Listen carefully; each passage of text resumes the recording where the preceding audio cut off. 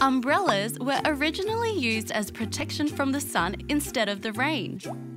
The word umbrella comes from the Latin word umbros, which means shade or shadow. They can be traced back to ancient Egypt, where parasols made from palm leaves were used to provide shade for the Egyptian people. Umbrellas were first made waterproof in China. The majority of modern umbrellas are still made there. Originally, they were seen as a female fashion accessory. The first male to publicly carry an umbrella was an Englishman named Jonas Hanway.